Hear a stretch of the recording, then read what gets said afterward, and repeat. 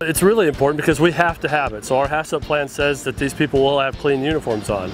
And so if we get in a situation where people have got to change more often during the day, or the inspection wants us to change, we've got to make sure that we have enough there. And so inventory is important, and also the ability to be able to call and say our inventory is getting low, we need to jump it up, and city's always taking care of us when we need to do that.